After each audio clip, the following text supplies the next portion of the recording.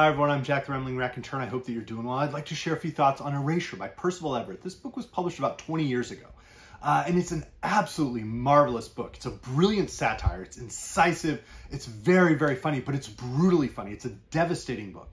Everett draws on his career at this point. He had published over a dozen books when he wrote this.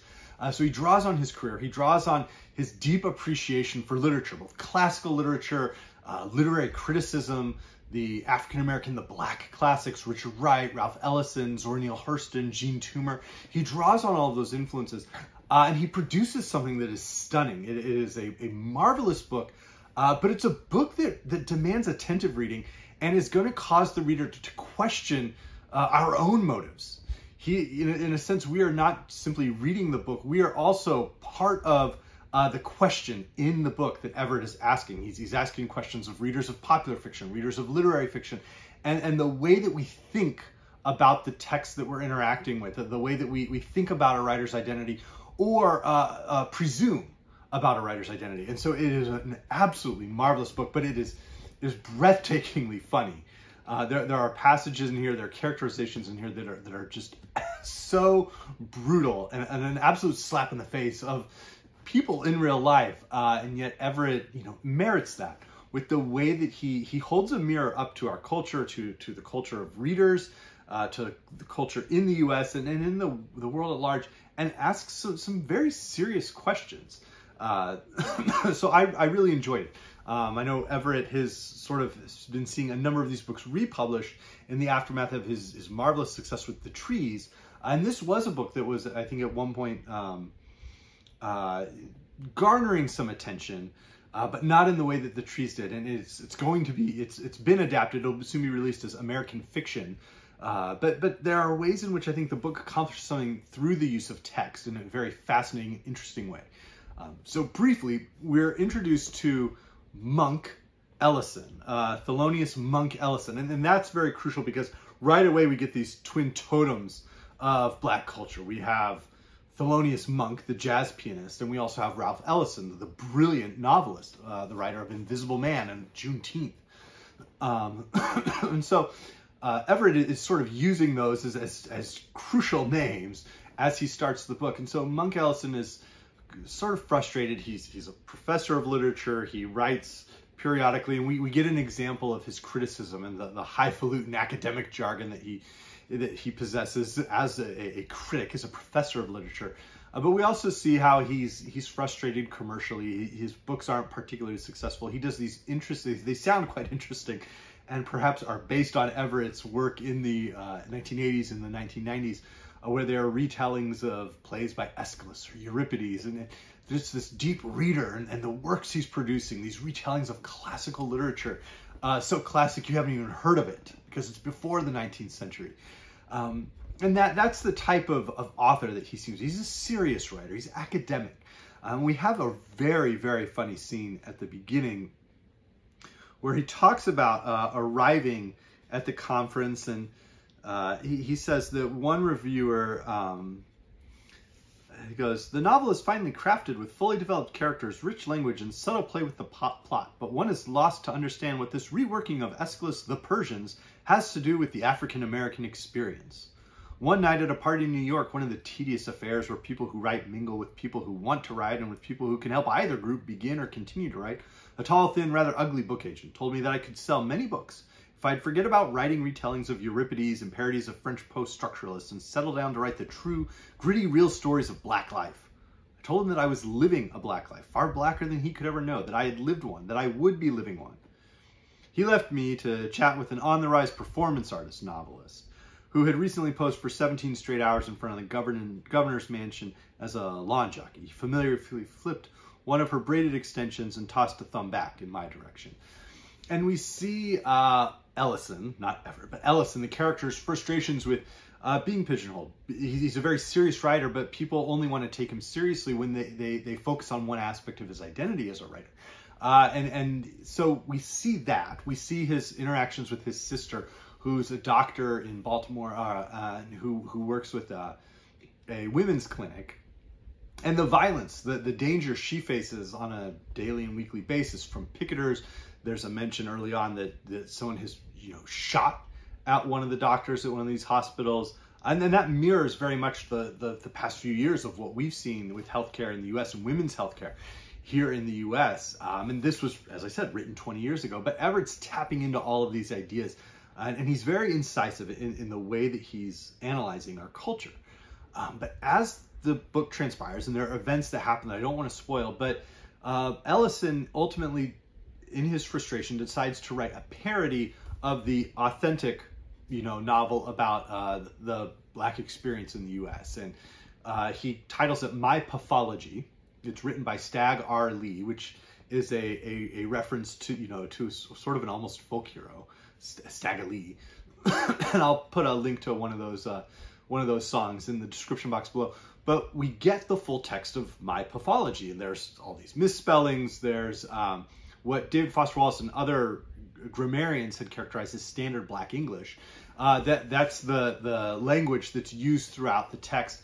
Each chapter is misspelled, so 7 is Sebin, chapter 8 is spelled as ATE, things like this.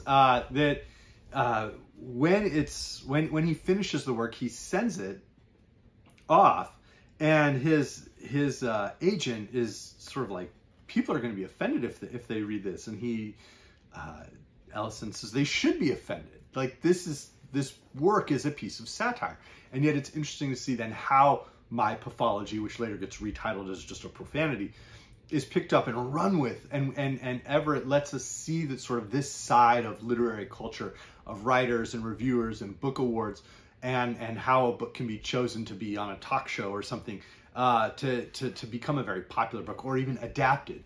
And so we see all of these ways in which so many power brokers only want to view Ellison's life and Ellison's creativity through a very narrow prism, and how he is going to react to all of these things. But the book is fascinating in terms of the structure, the metafictional layers, the way that we get examples of his criticism, the actual full text of My Pathology, the transcript of like an interview, little stories that drop in and out. But it's a devastating book. When he finishes this long paper that's extraordinarily academic, references French critics and such. It was when I was done, there was a tentative smattering of applause and then a nerve-dulling silence, while people tried to figure if they were offended or why. As I stepped back toward my seat, a ball of keys flew past my head and hit the flocked wallpaper. I looked into the audience to find Davis Gimble, the editor of a journal called Frigid Noir. Gimble shook his fist in the air and shouted, "You bastard!" I could tell immediately that he hadn't understood a word of what I had read. His reaction seemed inappropriate and extreme, but he was eager to appear as though comprehension had come quickly to him. Linda Mallory was in the audience, and we shared a look. She indicated with a nod that she thought my paper was all right and offered a single, quiet, continued applause. I picked up Gimble's keys and tossed them back to him. "You'll no doubt need these," I said. These words, too, were taken as an insult, and Gimble, a man who fancied himself a kind of Hemingway, moved toward me as if to fight. He was restrained quickly by his entourage, a changing but constant stable of 4 young, aspiring writers who would evaporate and be replaced by the next crop. "I didn't mean to hurt your feelings, Gimble," I said. I could already tell that the session was going to be the talk of the meeting, that it was going to take on a life of its own and become the kind of thing these talentless puds thrived on. "Which part bothered you most?" You mimetic hack," Gimble spat at me. "A mimetic hack," I repeated his words. "Okay." I glanced at the door and saw people already bolting for the outside, where they would offer their versions of The Fight and say, "I was sitting right next to Gimble when it all started," or "I couldn't believe it when Ellison hurled the keys right back at him." Anyway, I left the room, everyone giving me a wide berth. Out of fear or reverence, I could not tell. He later refers to that character and his coterie as intellectually homeless academics. But throughout the book, we also have these meditations from Ellison, the narrator, on the nature of words or on language, these really deep reflective passages. It's incredible that a sentence is ever understood, mere sounds strung together by some agent attempting to mean something, but the meaning need not and does not confine itself to that intention. Those sounds, strung as they are in their peculiar and particular order, never change, but they do nothing but change. Even if grammatical recognitions are crude, meaning is present. Even if the words are utterly confusing, there is meaning. Even if the semantic relationships are only general or categorical, even if the language is unknown. Meaning is internal, external, orbital, but still there is no such thing as propositional content. Language never really effaces its own present, but creates the illusion that it does in cases where meaning presumes a first priority. And he follows it up with, a metaphor cannot be paraphrased. And throughout, we get these tiny glimpses of just the deep intellect that the character Ellison possesses. And of course, by extension, that certainly Everett possesses that intellect. And it's ignored. It's completely glossed over because of the type of language he uses in his novels, that he's not being celebrated for revealing this misery or this experience of coming up through poverty or something, that he admits very openly. My father was a doctor, you know, my sister is a doctor, my brother is a doctor. Like, I had a very affluent, productive life and education. I didn't have those experiences, and yet we see the tiny ways in which he has dealt with racism throughout his past, even with his affluent experiences. We see how he continues to wrestle with the world he lives in and the culture of violence, frankly, that he lives in, and how he views that. At one point, we get this fascinating memory of his father, because what we see is that Ellison's mother's memory is starting to weaken. Her grasp on their shared reality is very tenuous. And his sister has been taking care of the mother, but he needs to now take on some responsibilities with helping as well. And so we're seeing all of these different shifts, revelations about his family and those shared relationships occur throughout the book. And those can be very fascinating in terms of characterization, but there's also this brilliant moment where the young Ellison is asked by their father to talk about his paper on Finnegan's Wake that he wrote in college. And he goes, well, you don't actually read it, I said. You look at it for a long time, but you don't really read it. And the dad laughs. My point exactly. He laughed and drank some wine. He offered a nudge of his elbow toward Lisa as if to include her. Okay, I said, this is what I wrote in my paper. I looked at mother and my siblings and felt sick, like I had been seduced into slitting their throats. I looked at my father's excited eyes. In spite of the obvious exploitation of alphabetic and lexical space in the wake, and in spite of whatever typographical or structural gestures one might focus on, the most important feature of the book is the way it actually conforms to conventional narrative. The way it layers using such devices as metaphor and symbol. What's different is that each sentence, each word calls attention to the devices. So the work really reaffirms what it seems to expose. It is the thing it is, perhaps twice, and depends on the currency of conventional narrative for its experimental validity. Father looked at me for a long time. He then looked at his other two children and put his fork down. I hope before you go to bed this evening, you kiss your brother. Then he stood and left the table.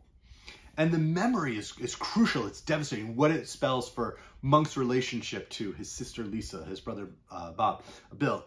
And so those relationships are crucial. But what Everett is saying about Finnegan's Wake could equally be applied to his own work, especially something as explicitly metafictional, as deliberately postmodern as this satire is. And so the work as a whole, as I said, is just consistently asking these questions, interrogating a reader. Why are we laughing at particular scenes? How do we react when we read My Pathology? When you're confronted with a text that is deliberately using, standard Black English or using the N-word repeatedly, how does a reader, wrestle with that text? What do you think of it? And how is that what we seek out for when we think of, Black classics? What is that?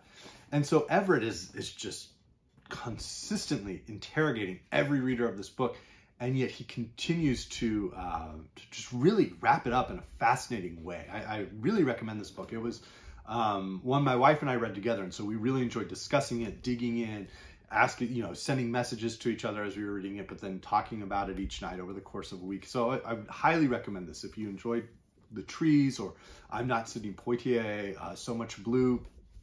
This is just a very, very good book that I think points the way towards what Everett has been producing throughout this entire century. So highly recommended. Certainly, it's the My Pathology in particular is deeply influenced by Richard Wright's Native Son. That's a seminal text. I'll link my videos on Native Son in the description box. Invisible Man is a huge reference. There are ways in which Monk, as he becomes Stag Lee, views himself as a Reinhardt, an explicit reference to Ellison, and of course the title character's name. Another work I was reminded of was Philip Roth's Zuckerman bound novels. So The Ghost Rider, Zuckerman Unbound, The Anatomy Lesson, I think The Prague Orgy, the way that Roth was taking sort of his own experiences as a writer, someone who's had success but has also had some failure, has created scandals within his community of Jewish Americans, and the very close to heart nature of these books, I think, is very close to what Everett accomplishes. Everett goes in for some very different types of writing, and I think the postmodern layers are much more deliberate, much more formal than what Roth did, but I think they're very comparable. Certainly, the influence of Aeschylus or Euripides, the references to those writers is crucial. Jonathan Swift and his satires is one of the best. But another black satirist who sort of is another bridge between the black classics of the 20th century and a writer like Percival Everett would, I think, be Ishmael Reed, who's still, alive. And Mumbo Jumbo would probably be my favorite among his works. Someone like Black No More by George Schuyler, during the Harlem Renaissance, was asking these same deep questions around black identity and using satire to expose facets of racism within our culture. Within the book, Ellison meets a young mother who's reading Their Eyes Were Watching God and is aware of Jean Toomer's Cane and talks with her about these, and then is encouraging her, have you taken college classes? You would belong in a college. And she sort of laughs dismissively and says, like, I never graduated from high school. And that acts as another way that he starts to hold up that mirror to the culture and the mirror to himself as he's producing then My Pathology. The idea of satire, of sort of the literati, I thought of Thomas Bernhard's Woodcutters, certainly. And then finally, if you're a fan of Ralph Ellison, I would highly encourage you to read Juneteenth. I'll link my video in the description box on that. Or grab all versions of the text in 3 days before the shooting. It's one of the great titles. It's sad that work was never published with that title, because that's dynamite. But let me know if you have a favorite book from Percival Everett. And I will be looking forward to seeing how the Erasure is adapted in American fiction. My wife and I are both looking forward to that. So I hope everyone's doing well. Thank you.